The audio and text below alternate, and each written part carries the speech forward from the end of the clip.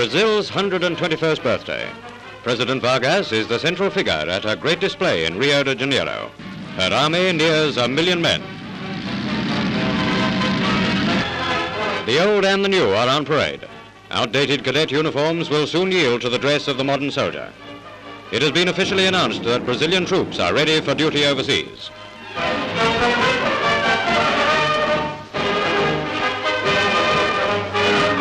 A large section of the parade is given to representative detachments of the various youth movements. An expressive as well as impressive display by a young but welcome member of the United Nations.